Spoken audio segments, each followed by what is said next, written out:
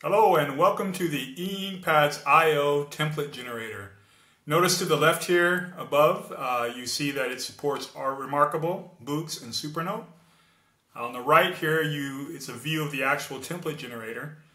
Notice that you can actually set the language, the device make, which I have Remarkable set, the device models, which we do support Remarkable Paper Pro, Remarkable 2, and the first one, Remarkable Device, Remarkable 1. So let's select Remarkable Paper Pro because I want to generate a template for this device. I just bought it. I had Remarkable 1 and 2, and I want to scale up my template so it fits correctly on the new device, on the new tablet. So underneath there, you see that in the styling options, we can lighten the template or we can darken it. You darken it by the percentage. So if I drag this, you see the percentage change underneath. It's now at 60%. But let's just go ahead and turn this off so you can see what it looks like. The invert colors is basically, it will swap out the colors. So white becomes black, black becomes white in the actual image. Below here, you select orientation. You notice on Remarkable, the menu, if you are right-handed, shows up on the left. And if you're left-handed, it shows up on the right. So the option to actually convert your templates from right to left is available here. So let's select it as full, and then what we'll do is we will first, you notice it's numbered here. First you select configuration, styling, and then orientation, and then you actually select the actual image. And now the image has to be a PNG or a PDF. It's better to do a PDF because that way it's vector, which means that you can scale it to be 1,000 feet and it'll still look the same. You will not have any blurriness in the image whatsoever. So let's find the PDF that I created in Photoshop, actually, or any other InDesign or any other tool out there that generates PDFs. So let's go ahead. I'm going to find one that I already generated here. Click it.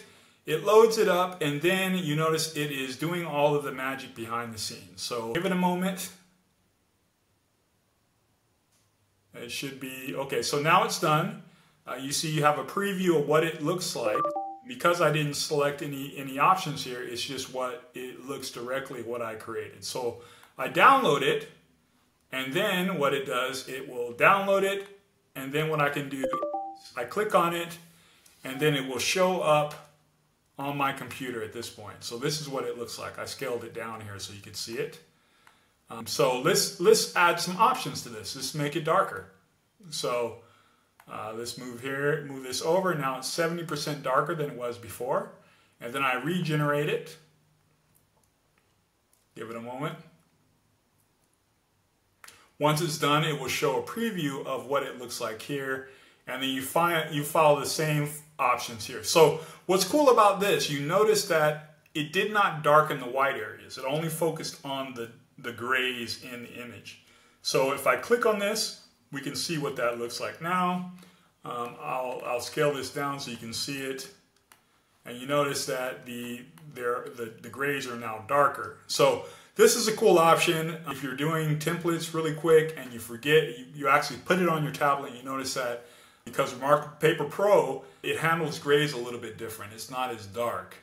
It's a little bit lighter than the Remarkable 2 and the 1.